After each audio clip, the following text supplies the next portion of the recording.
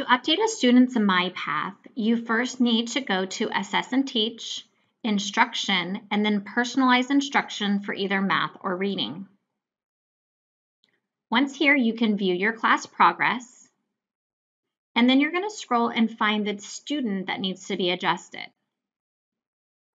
When you click on the student, you can go into each of their domains. You're able to view and see which lessons they are working on.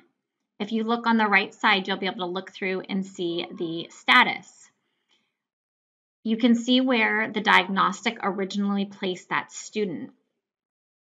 You can adjust the placement by clicking on the teardrop and adjusting them to either a more difficult or an easier lesson. You then click the green arrow and click Save. You can then go through and do this for each of the domains. Again, you click View. You scroll to see where the student is at. So in this case, they are currently working on these lessons, and this is where the diagnostic placed them.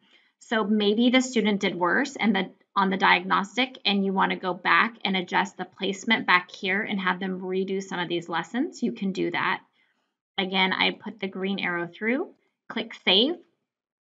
Once you've done all of that, you can click on Upcoming Lessons, and you can see here that it has changed the MyPath for these students, and you would be able to see where MyPath has them now.